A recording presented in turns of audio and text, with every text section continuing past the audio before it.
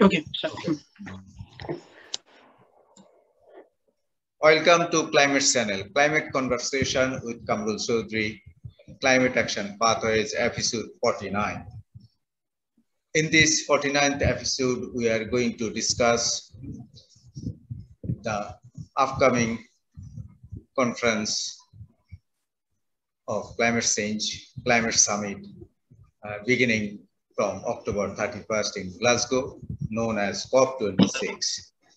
So in this climate parlays, in this climate summit, we are expecting many heads of states and governments will join, and hopefully Paris Agreement implementation, especially rule book work will be finished, and also NDC updating or robust ambition will be declared over there, and also implementation roadmap will be chalked out in Glasgow, so that 1.5 degree Paris Agreement global temperature rise limit will be within our reach.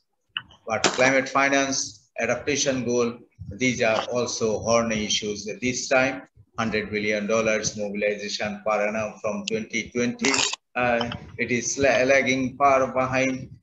So these are the issues, and what will be the say common time frame? What will be the market mechanism for carbon emission reduction? What will be the non-market mechanism to cut back fossil fuels, like phasing out coal, say subsidies to fossil fuels, phase out. These are the issues to be discussed in upcoming COP in a week's time. So in this conversation, climate conversation and climate channel, Jivan Ji, he is now in near Shanghai in China. He has joined with me. So Jivan, what is your take? How say global South are preparing? How China is making itself? How China is going to cut back its emission CO2 and phasing out coal? Sending it to the museum is now a matter of years. So what is your take? What is your thought? What is your reflection as a youth, as a say young, representing young generation? What is your say reflection, thought, and how do you are going to sort out your future? Okay. So thank you for the questions. So firstly, I would like to introduce myself. I am Jivan Bhandari. My permanent address is Nepal. I am Nepali.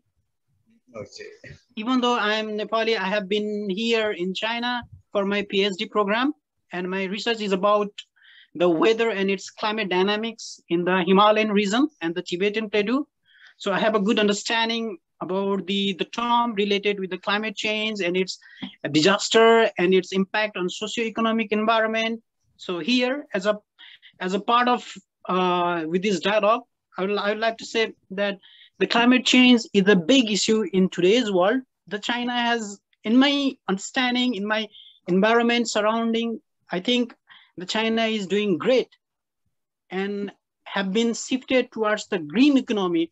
Since I'm not so much familiar about the green economy, it's about the economic background. So my understanding is about the research, what the data says about the climate change, how Chinese are implementing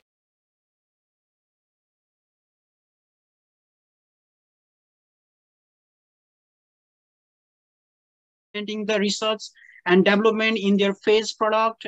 So that has been my part. So in case of China, as a part of Chinese, not the representative, actually I'm not the representative, but so far I have seen that China has done a lot progress in the field of reducing these gases and shifting towards the digitalize with less carbon emission. So China is doing great these days so far. I think, Ziva, Yes, sir. you are from Kathmandu, you are from Yeah. Nepal, you are Yes. from Himalayan regions, and Yes, sir. whatever happens, say whatever emissions in China or Uh-huh. in other neighboring countries, that Mm-hmm. will affect and have already been affecting, say, Nepal, Bangladesh, and other Immediately. downstream countries, upstream, downstream, mountainous countries, Himalayan Mm-hmm. countries. So, how you foresee things will move in the positive direction? Yes, China is now going for green economy, green growth, green jobs, green. But everything is not green, and they are Yes. also producing lot of coals, and Yeah, definitely. their economy is heavily dependent on coal. So even if they say green growth, green economy, but dirty, say, coal is still in the operation. It is still, though they have declared that they are also going to phase out uh, coal, especially in foreign countries. Their Mm-hmm. investment for coal, say they are going to stop that. But Yeah. within China, they are still extracting lot of coals. So Yes.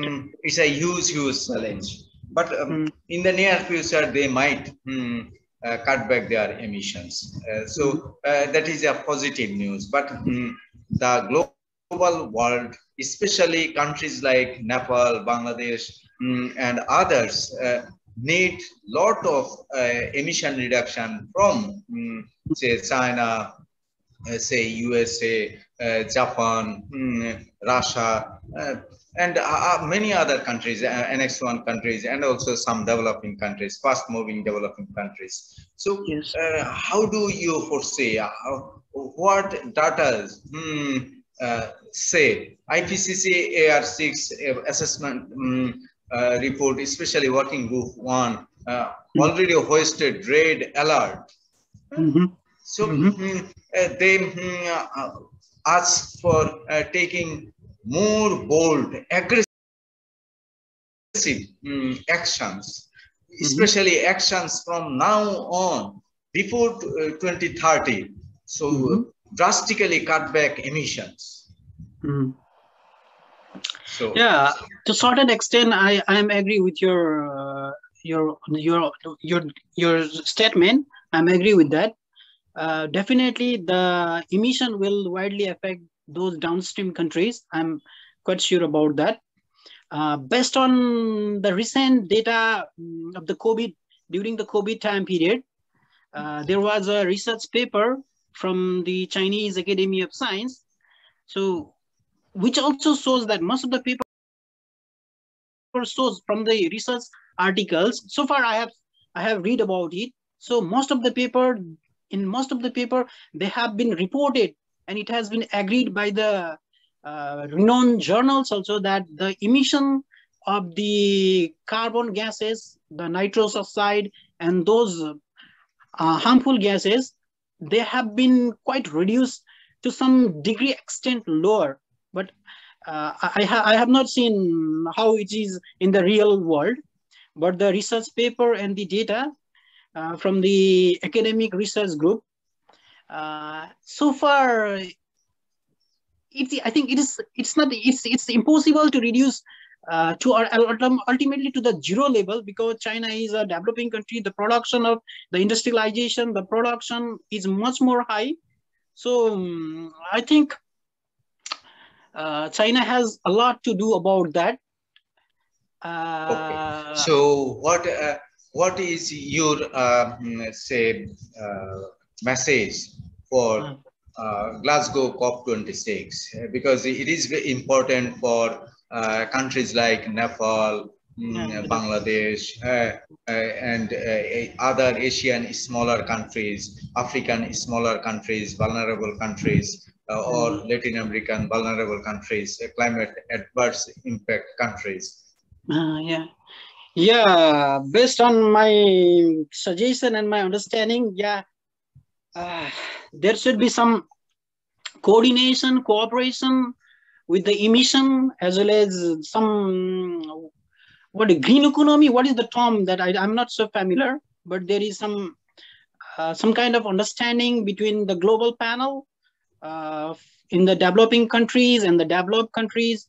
The China should also have to reduce its emission and should have to take care about, since it's the big country, so it should have to keep in mind about what is going to be happen in the another countries with its effect on the emission of those gases. So my suggestion would be like, so please take care about the emission, so that the emission is not confined within the China itself only. So please take a look about the reducing, about the technological advancement in the lowering down of those fossil fuels and those gases. So I'd like to suggest that one, sir. Thank you very much, Jevan, for joining Climate Conversation at Climate Channel. Thank you. Thank you, sir. Thank you to be the part of it. Thank you, sir. It was a pleasure to have Jason from Nepal, now doing his PhD program in Shanghai, near Shanghai. So it was.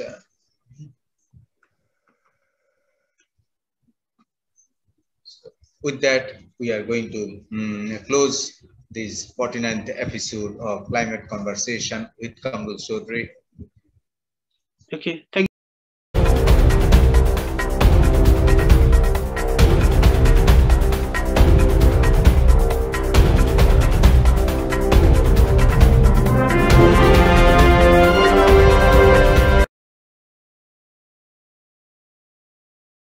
Hey, Toronto.